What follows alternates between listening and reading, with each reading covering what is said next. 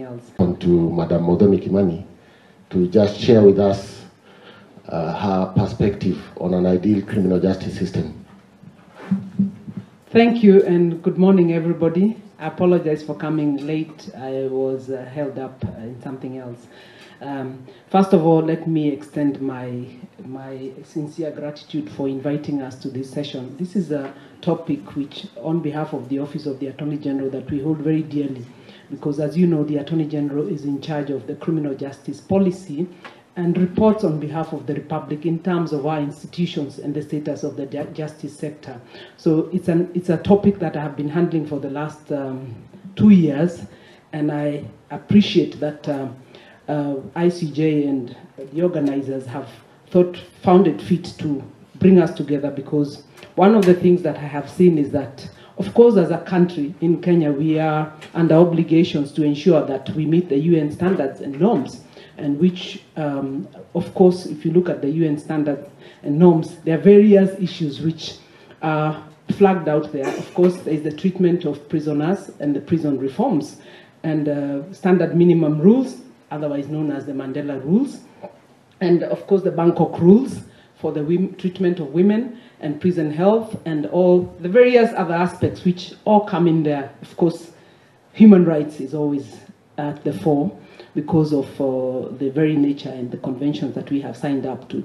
But I think even juvenile, all these things are there, including child online predators protection, online protection, exploitation protection, all those things are there, and restorative justice. And of course, I didn't hear your speech, but I do know that there is a lot. And even how long you can hold a person in detention and the rights of the detained person. And I think we had a discussion with you and the committee and the victims as well. So all these things are reforms that we have to ensure that we look at what is set at the basic minimum standards in the UN, and then come up as a country. In my view, we must come up as a country to have an overall national strategy where we look at where are we in terms of this standard.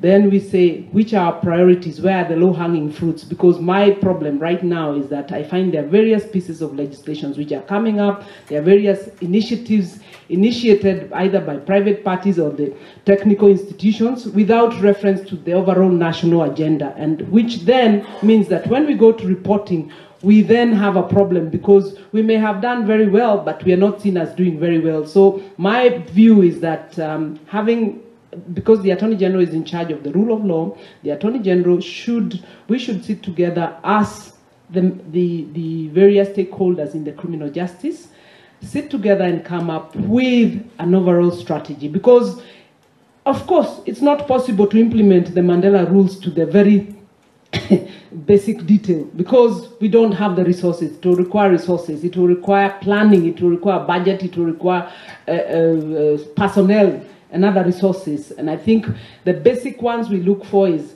what is going to get us the mark, so that people can come to this country and say we are a country that is a modern developing nation, or developed nation.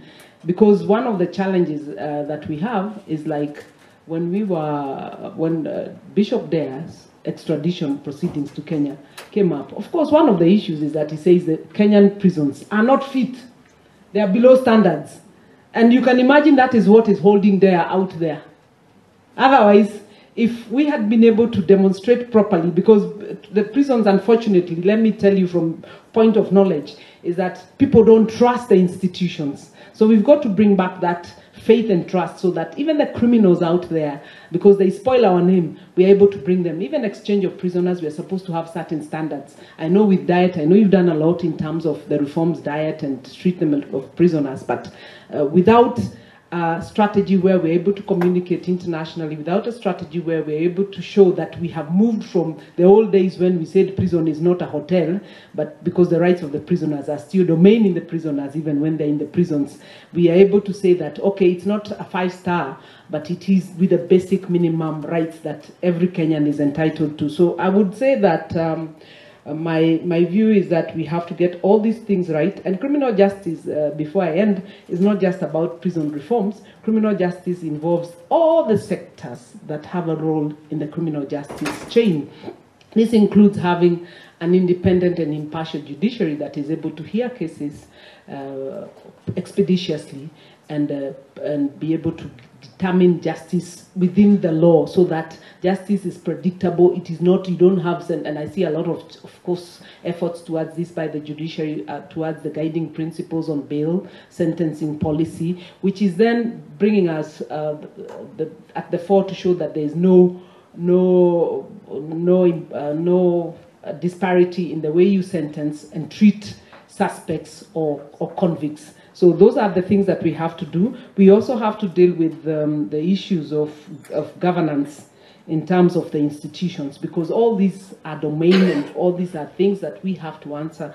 So to round it up, I would only say that I hope the deliberations here will be able to guide us to coming up with a resolution. I don't know if you would call it a resolution, because if you look at what came out last year at the UN General Assembly, the adoption of the Doha resolution, which says, of course, there cannot be any sustainable development without the rule of law, crime prevention, and criminal justice.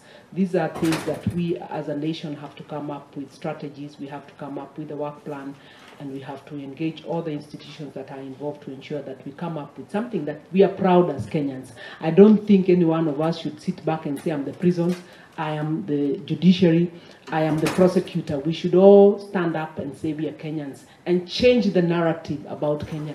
I don't believe Kenya is as bad as the narrative that is out there. I believe there are some good things which we can build on so that we can get back our place in the world. So thank you very much.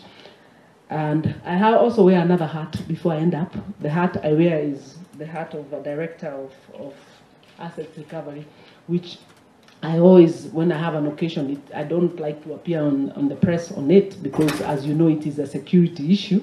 But when I have an occasion, I like to mention to the public and Kenyan stakeholders that you all have a stake in assisting us as the Assets Recovery Agency, telling us where are these assets hidden. The assets, you and I know, most Kenyan assets are within the Kenyan territory, and it is for us to ensure that crime doesn't pay, crime should never pay, and must never pay, so that if we take away the assets from the criminals, from the suspects, and from the perspective I come from, we recover them based forfeiture, which is not confiscation, it's not based on Ondari's conviction. It is forfeiture based on, these are proceeds of crime. All I need to do is to ensure there is an investigation or there is a prosecution ongoing and the evidential burden shifts. This is not against the Constitution, and like what some people are saying, because it goes before a court of law. There is the judge who is always there and due process is followed. And the owners, once it shifts, it's upon the person having the asset to come and demonstrate that this is not a product or a proceed of crime. And it is a hard task because, as you know, Kenyans are always trying things. But that is not to tell you that we have succeeded in all. But please tell us, support us. We support me and Ondari, and you have a crime-free, and we'll be able to develop, and the resources that are being taken away from Kenyans, distorting the economy, distorting everything, will be put back where they should be in terms of the reform agenda. Thank you very much. Thank you, Madam Muthomi. As I was listening to you, I was also thinking, I know the Kenya Prison Service has been on the reform trajectory for many years, and I think we should hear them out on their vision on an ideal criminal justice system, what challenges they are facing, what are their current priorities. And I know it is quite a challenge to manage our penitentiary system. So, karibu sana sir. Thank you. Morning, colleagues. My name is Macharia. I'm an Assistant Commissioner General of Prisons. From the word go, my vision for an ideal criminal justice system is one that delivers, one that is seen to be delivering, either individually or collectively, as a result of which people have confidence in it. People can trust it. Madam Kimani already talked about some of our agencies, including prisons, not being trusted, maybe because they have not been understood. They don't know what we do. They don't know what it means to go through what we go through. They don't know what we have achieved over time. So that would be my opening. But moving on, I would like to see a system where agencies are, collaborating, where we see synergies producing information that would be used to make proper decisions that would enhance our operations, because they would be informed by, the right information, not really, suspicion. We have come from very far as an institution, and many people who have interacted with us recently, like Janet was saying, 10, 15, 20 years ago, you wouldn't knock at a door at prisons and say, I'm human rights. Human rights sangapi? Unakuja kufanya jela kitu gani? The way we used to treat our inmates, the way we used to interact with the various publics has completely changed. To the extent that today, any individual with good intentions, especially with a legal backing, all those who want to partner with us, you can just walk in and walk out any prisons and make an inquiry, whatever inquiry you want to make, without having to be cleared by prisons headquarters, like it was there before. A number of colleagues in this room, I believe, would attest to that.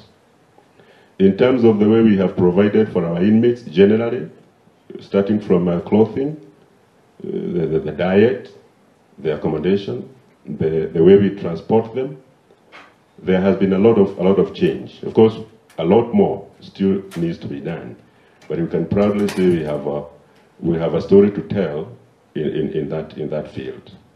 The way we also train our inmates, the way we prepare them for eventual reintegration back to society, the way we have diversified and strengthened our training programs.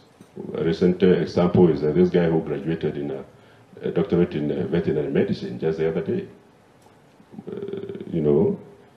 Earlier than that, you wouldn't imagine somebody saying is going to school in prison, because the belief was people go to prison to be harassed. I don't want to use a stronger word than that, to be harassed, which again was not the case. The role is rehabilitation, of course, and safe custody. But like Madam said, maybe we need to shout a little louder on what we do and what we have done, and the factors that perhaps hinder us from doing better than that. So I would like to see a system where agencies contained therein are collaborating, and they are facilitated to enable them actualize their mandate individually and collectively. I would hate to see a system where one unit is perhaps facilitated to be effective, and their effectiveness affects the performance of another sister agency. Just putting it generally.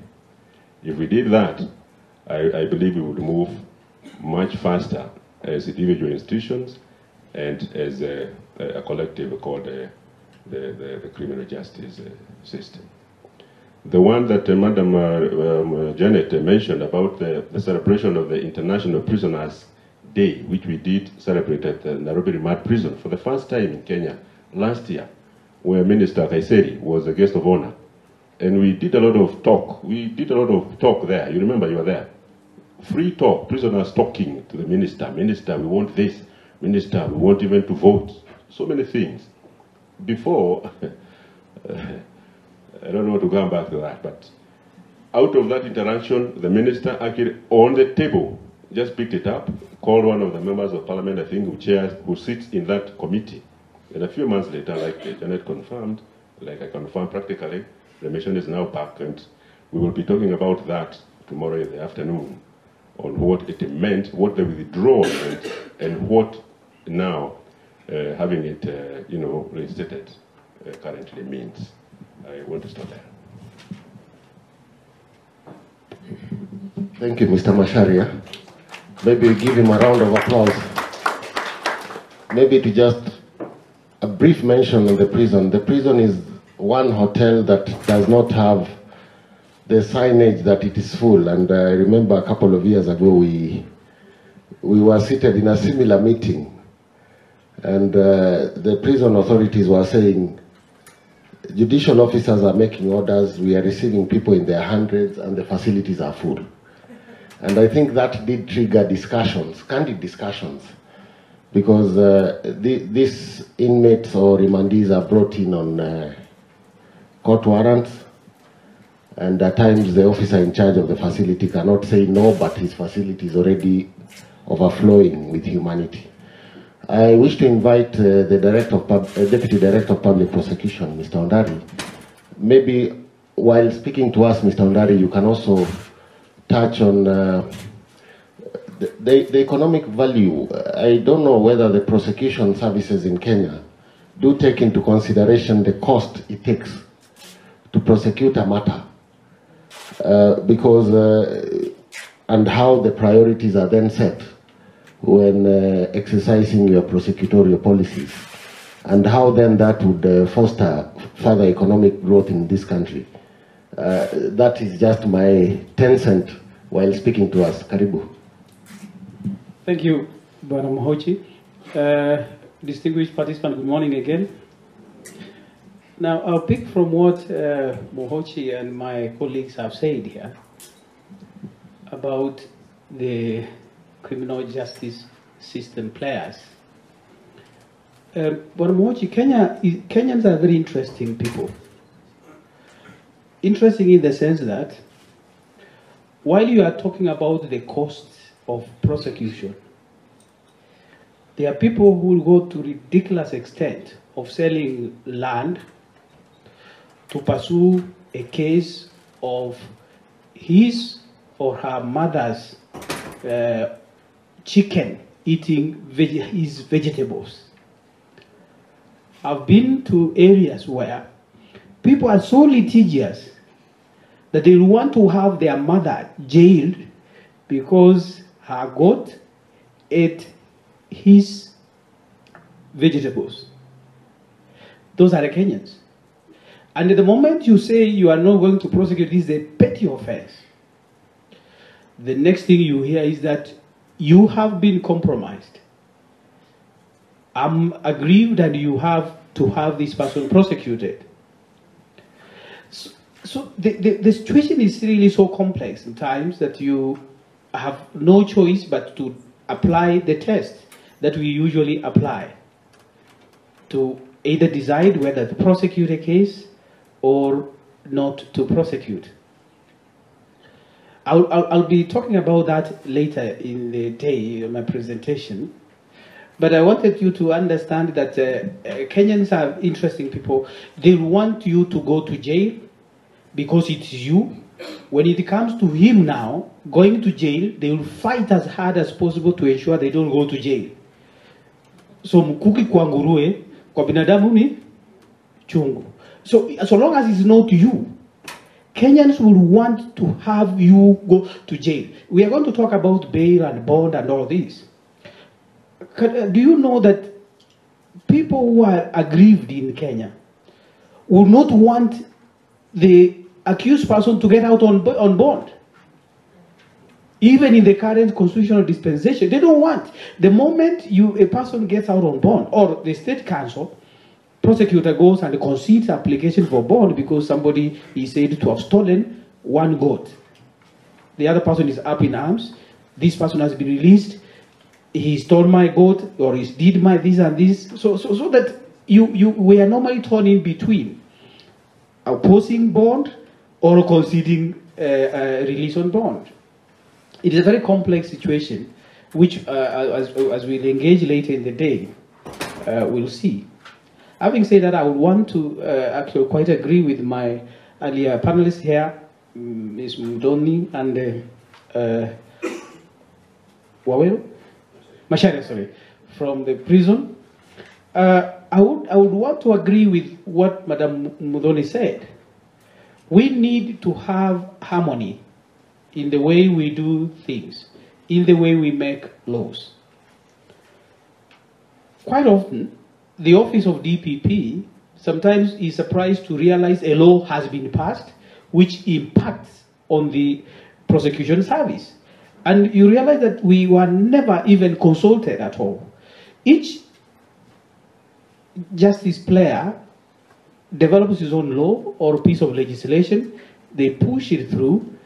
Another one comes up with a piece of legislation, they push it through. So at the end of the day, you have 2 or 3 pieces of legislation which almost deal with the same thing and or are in conflict with each other. So that we will need to have a discussion together, a conversation, all of us in the criminal justice system, so that we agree what is the national strategy on some of this legislation, because some of them are so complex that you are not even able to enforce the legislation, because whoever was passing or pushing for that legislation was only thinking along his line.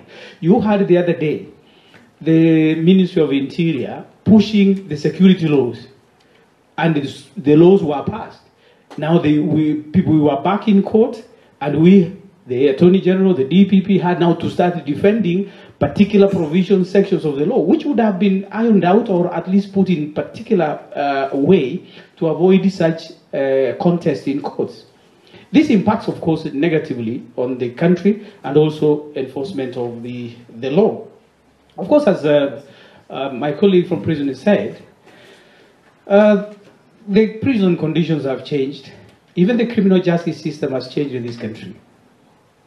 I remember about 8 years ago, when we had an upsurge of piracy in this country, and not in this country, this region, off the coast of Somalia.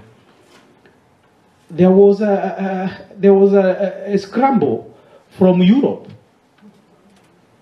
Talk about Germany sending people to come and now take over cases because they did not believe the criminal justice system in Kenya works. We had UNODC, we had UK, we had US, and all these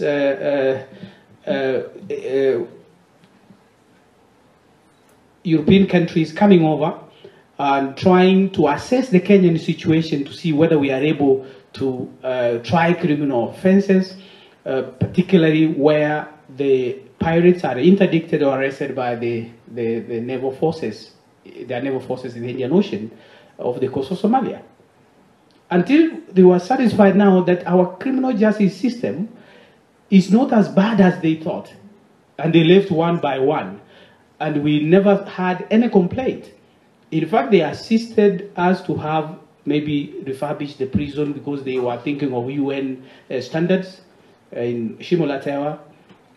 But the lawyers who were coming here, of course, they came with 2 aims. One, to make a kill because they thought piracy was there to stay.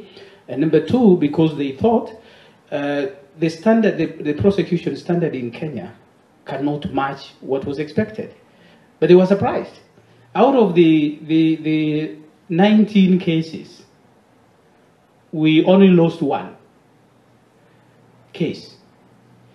This involves about 240 pirates, and all the cases have been concluded. Nobody raised a finger that there was injustice somewhere and there was maybe oppression of the pirates or mistreatment of the pirates anywhere. Of course, when we talk of efficient criminal justice system, we normally tend to look more on the side of the accused persons and the convicts, and forget also the prison warders. I don't know whether you have prison quarters. Sometimes I see police quarters. We have police quarters. We have nice buildings coming up nowadays. I've not seen prison quarters. You find that sometimes the prison warders are living in worse conditions than the prisoners. But this must be very patient people, because I've not had, of course it's not been very common hearing a prison warder shooting himself and shooting other people. But I've heard of policemen shooting people and shooting themselves and shooting everybody on sight, because of the frustrations, when the conditions under which they live and operate. It is also for it to, the system to work better. I think the government and the country need to come up with a strategy on how to address also the conditions of the prison. I'm not saying that the prison conditions are good or the standard, international standard, but we're trying. In other countries, you go, you find a prison, which is like a 3-star hotel, where I was told, I've been to some place in Germany, where when Africans are arrested, they will want to go there and be arrested. Why? Because so long as you are in prison, you are earning money equivalent to 1,000 shillings a day for the little work you do for yourself and cleaning around there. So that at the end of the month, you are earning about 40,000 Kenya shillings, and you are eating a 3-star meal. The hospital having all the amenities that you can think of. A hospital, in fact, more serious than Nairobi Hospital, with maternity wing, with the theater, physiotherapy, and everything. We are yet to reach there, because we are struggling with the little resources we have. Some people are pilfering it. It's the same resource we are looking up to put up a prison quarter for the prison warders, and so on and so forth. So it is something we need to work on. The police, of course, for us to have an efficient criminal justice system, we need serious investigative techniques. We need, for example, a forensic laboratory. Of course, the one which was about to be brought around here was fraught with many issues and corruption allegations, and of course is a subject of cases in court. But we need a forensic laboratory like yesterday, because many of these suspects are going scot-free because we are using the archaic investigative techniques where you have to see somebody before you can convict. You have to have physical material for you to be able to have a suspect convicted. This impacts, of course, negatively on the criminal justice system, because the people know that so and so commit. The Kenyans sometimes are very interesting also. They know so and so committed the offense, but they don't want to go to testify. But when once the person is released, they start accusing the judiciary. They accuse everybody else other than themselves. You see, if we had other techniques, like DNA and all these other things which we can easily prove a case, it will help a lot than having some suspects acquitted only for them to be lynched. There was a time when there was an upsurge in the acquittals, particularly around the year 2007 and 8 there, when there was a Court of Appeal decision that anybody who has been held in custody for more than 14 days is clean, no matter the evidence. I prosecuted one case. I felt very, very bad. It was very painful for me. A case which I proved, the police did an excellent job. They went to Tanzania to get the suspects. On the way, of course, from Tanzania coming this way, they have to keep him here, keep him there, and of course, he was held for more than 14 days. In fact, it was about 20 days. Despite the strength of the evidence, this person was acquitted. I tried arguing very hard before the judge then that this person has a remedy under Section 72 then of the old Constitution, the retired Constitution, Section 72, subsection 6. He can sue for damages even from prison. He can get damages, but it does not mean that the person is clean because he was held beyond 14 days. The judge will hear none of it. Only for the Court of Appeal later on to make an about turn and agree with my sentiment then. But by then, a number of people had gone out, and a number of them had been lynched. In fact, where I come from, some suspects will be acquitted, but they refuse. They say, I don't want to go. Because they knew what awaited them there. We don't want such system.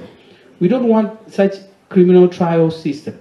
We want a system where the right person is in prison, where we have fair trial, not a lynch mob. Here you hear people suspected of an offense, and even before investigation is complete, they are wondering why the person is not in prison. Kenyans are fond of lynching people before even they hear the accused persons or the suspects. It may be that there was reasonable suspicion or there was some sort of suspicion, but the Kenyans want this person in jail, but they don't want to testify. Many of them don't want to testify. But again, those who testify, there is also the problem of the justice, the will of justice, which grinds again very slowly.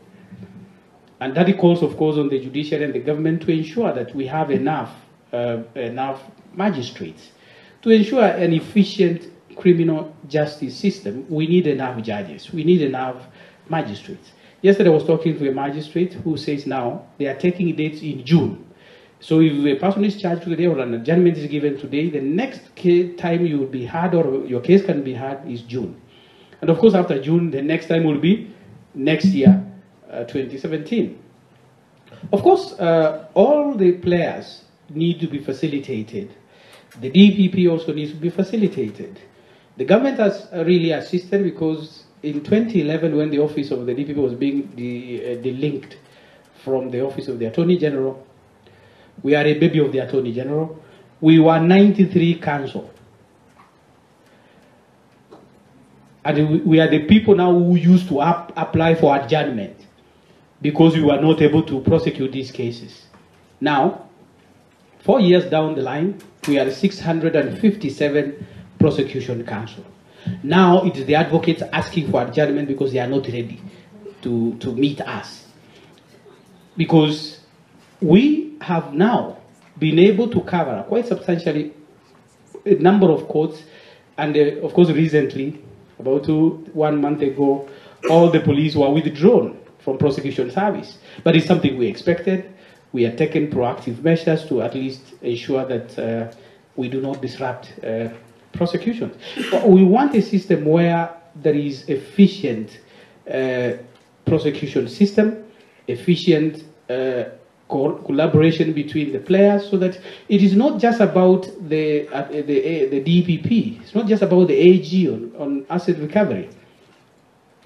You know, if we, as my colleague said, if you empower one arm of government more than the others, of course, become disenchanted and feel frustrated. And that's why for some long time, for the longest time, when EACC was first formed and the salaries were there, they were actually hated. Even when we went to court, magistrates hated them. The prosecution hated them. It was only that we had to do the case because as a matter of what? Of duty. It's because when you have the three cooking stones, we have the traditional stones. If one of them is missing, you can't manage. And for a long time, that is why you find a very low rate of conviction in corruption cases. So I expect a system where all of us, the players, are working together, an efficient system where once we're given a date for hearing, the case takes off, and there's a time frame within which the case can be concluded, so that we don't have cases in court for 10 years. I have prosecuted a case which has taken 2 cases now.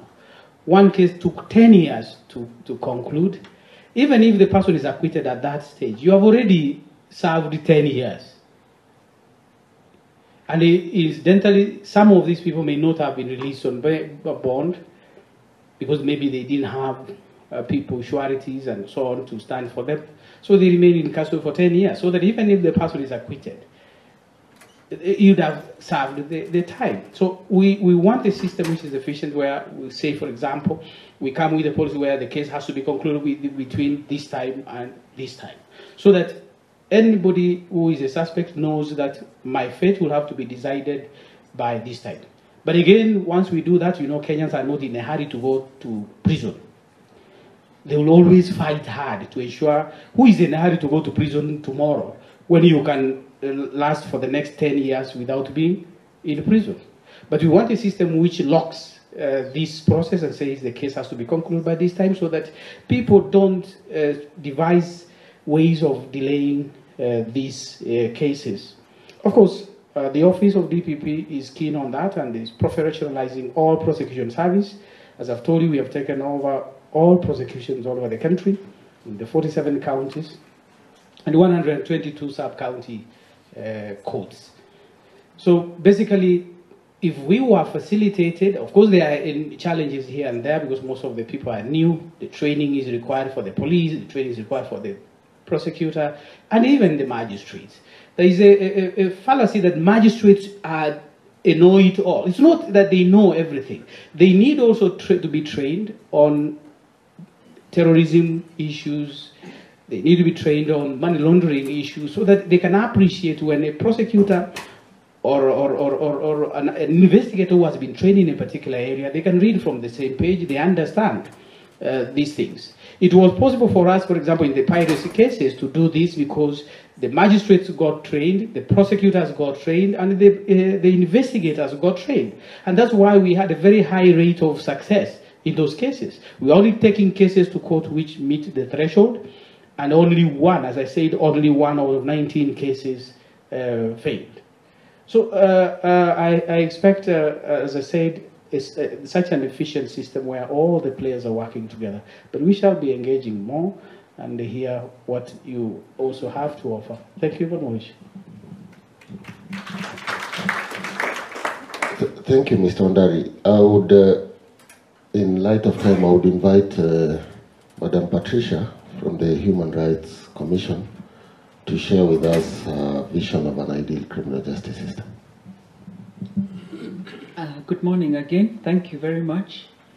I think my vision, or the vision of KNCHR for an ideal criminal justice system, is a criminal justice system that is rights-based and has at its center concern for the rights of both the victim and the accused person, and that this criminal justice system is deeply engaged with creating an acceptable balance between those two. On the rights of the victims, the criminal justice system would have as a primary concern or motivation the need to ensure that victims are guaranteed the full protection of the law. And so that we would not have a situation which unfortunately happens sometimes, where a certain category of victims, because of failures in the system, cannot get justice in court.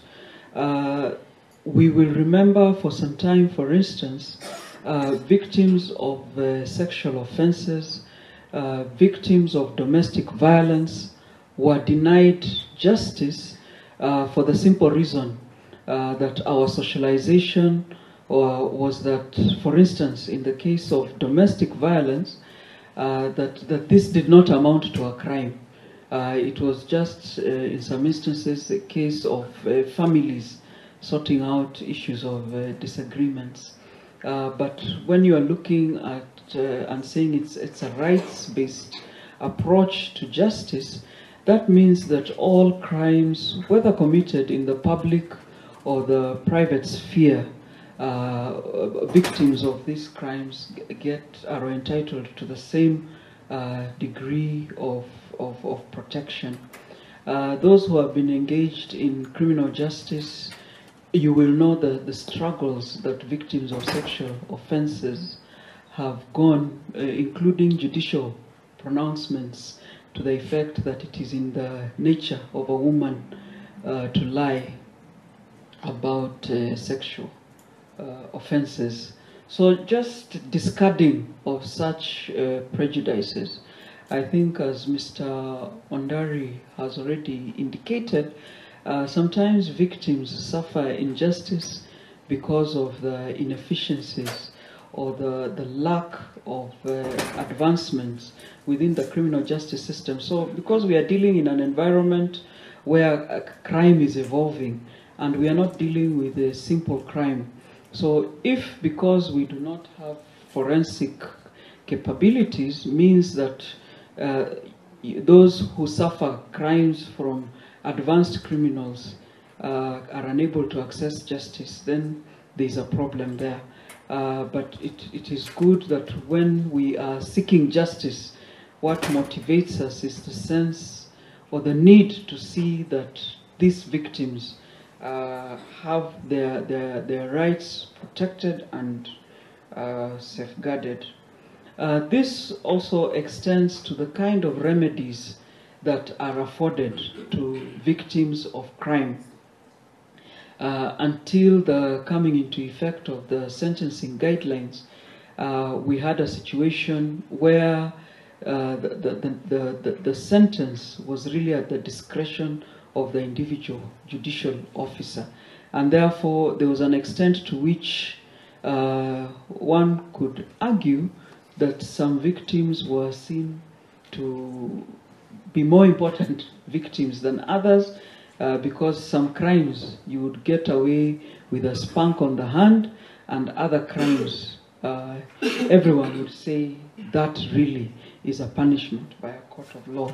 So there needs to be a sense in which anyone looking at our justice system is able to see that, insofar as saying that human rights are inalienable, would be able to appreciate that each Kenyan or person within the boundaries of Kenya has a guarantee that if anyone infringes on my rights, the law will speak very loudly to protect my rights. With regards to accused persons, one envisions a criminal justice system that is fair, transparent, and that the process is predictable. This would stretch from the moment of arrest right up till conviction and final sentencing, and touching on the, if it is a custodial sentence, even the very mode of the custody of that person. And therefore, one would be looking at a system that avails sufficient legal representation for accused person, so that they are not prejudiced by the fact that they do not have access to legal representation. They are not disadvantaged by that. So I think it is encouraging for us within Kenya that we are at advanced stages of finalizing the legal aid bill. Again, we would put in our past instances of inhuman and degrading punishments and treatment for accused persons. I don't know whether we are allowed to give our own personal experiences at a forum like this, but I remember when I committed what I thought was a slight infraction of traffic laws, and I found myself spending some time at a police station. It was very interesting to find that part of the process included surrendering one shoe.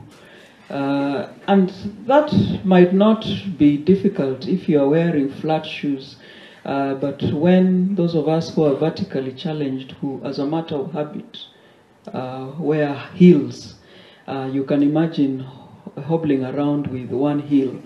I found that rather dehumanizing, and I didn't understand why it was necessary to deprive me of one shoe because of a traffic offense.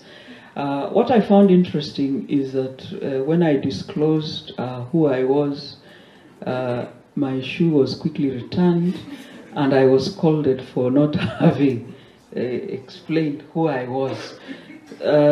So the interesting thing is that it appears how you are processed through the criminal justice system is also influenced by who you are. And that should not be the case. So there should be a way in which all persons who are found to have breached the law are treated the same. I think Mr. Ondari has spoken very clearly that even as we seek to change circumstances for victims and accused persons, we must pay attention to the situation of those who are entrusted with the responsibility of managing the criminal justice system. So this would include the police, the prison officers, the judges, and magistrates. I think a matter of concern is that in Kenya, we are not lacking in terms of guidelines. Lots of resources were dedicated both to the Ransley Commission and also to the Madoka Commission that resulted in those two reports, and also there was the Ouko inquiry with regards to the judicial, the judiciary. So I think the disappointment is the amount of energy that it is taking to persuade us, and especially the policymakers, to implement these reports. I think if there was some energy around implementing those reports, we would not be struggling with this. I think there is also, one can speak very broadly about the concerns of the larger community, separate from the victims and the accused persons, and their rights to a safe society, and how you guarantee that, and the role of the criminal justice system in ensuring that. I think once the criminal justice system is well established, then, because if for one reason the deterrent effect of saying that once you commit crime, you are going to face the law, that would have a deterrent effect. But increasingly in Kenya, what we have seen is there's a level, like we are watering this plant of impunity, and it's a very interesting one, because although crops that are useful to us, like maize, you can put fertilizer and still you experience crop failure. With impunity, it looks with the little effort, you really are guaranteed a bountiful harvest. So what is happening in Kenya is that we have such high levels of impunity, so that you find that when people face charges of corruption, their response to it is that I am not the only one, so you cannot touch me. Go around and arrest the other persons. I find that very interesting. But if, for instance, we had a criminal justice system whose back was as efficient as its bite, I think to a great extent these issues that are troubling us as Kenyans, there would be non-issues now, because you commit an offense regardless of your stature in society. The law then handles you. I think moving forward as a country, we've got to really acknowledge the effect of corruption on our criminal justice system. What it means. I know as Kenyans sometimes we laugh at it. The other day somebody came to disconnect my water because I had delayed to pay my bill. And she put her spanner where I could see it. And the message from her to me was that if there was an exchange of money, she would remove her spanner from her handbag and reconnect my water.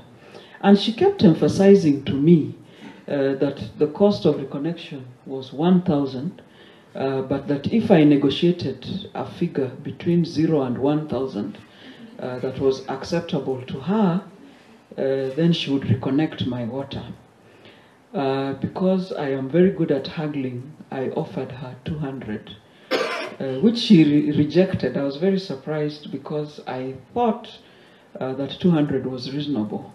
But she rejected my 200, walked away with her spanner, leaving me not connected to water. I had to make my way to Adams Arcade, pay the 1,000 reconnection, and then spend a lot of money increasing the profit of Bobby Collymore, pursuing them to come and reconnect my water. And I thought, what a waste of man hours because of corruption. But that is on a small issue. That is really on a small issue, dealing with a small Kenyan, reconnecting water. But those of us who followed the challenge or the unfortunate attacks of terror and the consequences, and we were hearing that some of these people came in because they were able to corrupt the people at our border points.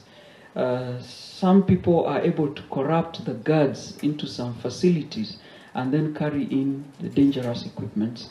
So I think even as we discuss the criminal justice system, we cannot possibly ignore what corruption is doing towards compromising the justice system. In recent months, the judiciary has been dragged. You know, the Supreme Court, the Honorable Justice Tunoi, is now having to face a tribunal because of allegations of corruption raised against him.